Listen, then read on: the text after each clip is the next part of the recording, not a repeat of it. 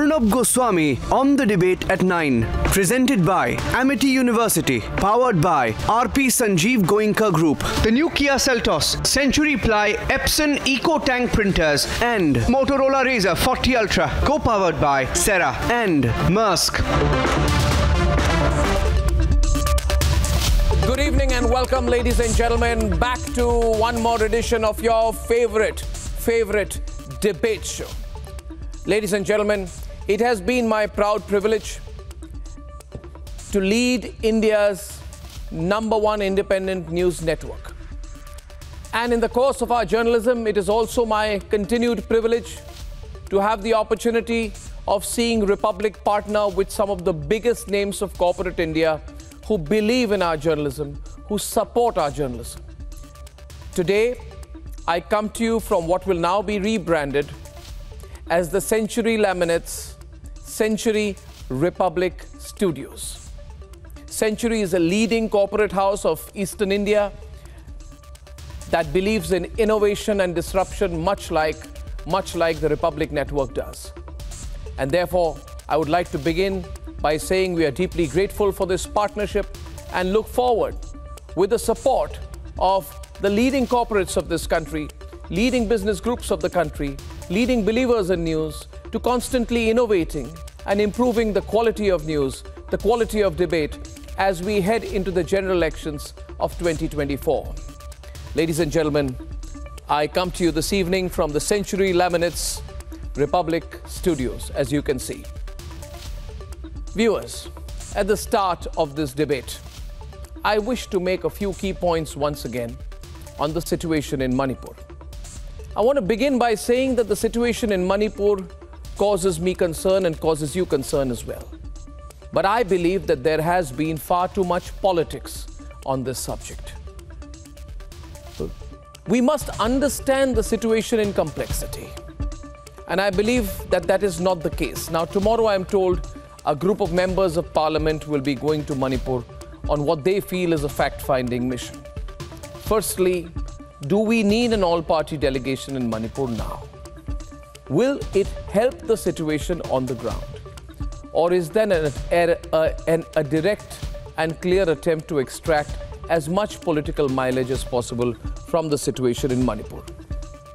Unlike what fake news posts on social media may be telling you, the reality is that the situation in Manipur, touch wood, is slowly beginning to come under control.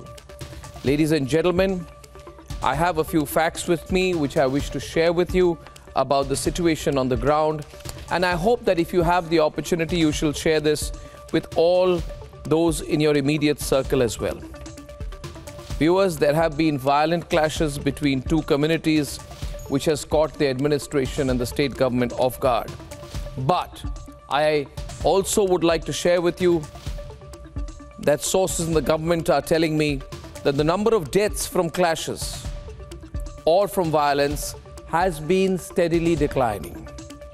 In fact, no deaths, not a single death, has been reported since July 17th, 2023, which is a 10-day period. This tells me that if we hold on together, if we believe that we can bring things under control, then they will, and they shall. Ladies and gentlemen, they must. For the larger national interest, they must. Is this therefore the time? Is this the moment? Is it correct to make this more intensely political? Will that help? Ladies and gentlemen, as we report the situation, we must also say that while there have been isolated clashes between two communities which have been happening over the past few weeks, the frequency of the clashes has been declining sharply. And the government, the central government and the state government are trying their best to restore some sense of trust. For only trust, and ladies and gentlemen, only and only trust will bring back normalcy. Politics is not going to bring back normalcy. Politics will complicate the situation. Viewers, I am told now that the Congress party feels that it has a lot to contribute to the situation in Manipur. And without the slightest dose of sarcasm, I wish to say to Rahul Gandhi and to the Vadra Congress. They have already contributed negatively enough over the years. You will be shocked, viewers, but during the 15 years of the Congress rule, under the leadership of Chief Minister O. Ibobi in Manipur, there were 1,728 cases of fake encounters. In fact, the things were so bad that the Honorable Supreme Court had ordered an investigation into the matter. So I want to say to the Congress, what right do they have to lecture now? We have a situation on the ground. Ladies and gentlemen, we have a security situation on the ground.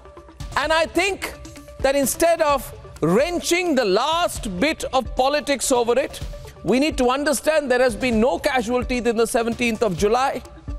Government offices are open, they are functioning. The state government has ordered schools to be opened. They are registering an attendance of 82%. The attendance in government offices has picked up to 72%. And there are 57,000 people, both Métis and Cookies, who are living in 361 relief camps, which are providing relief and rehabilitation facilities. And this is not a band-aid kind of solution. This is healing. I only wish to say tonight, let there be healing. For when there will be healing, there will be peace. This is not the time, ladies and gentlemen, for the opposition to scratch at the scabs of decades of ethnic conflict, which has sharpened now. Ladies and gentlemen, let's debate.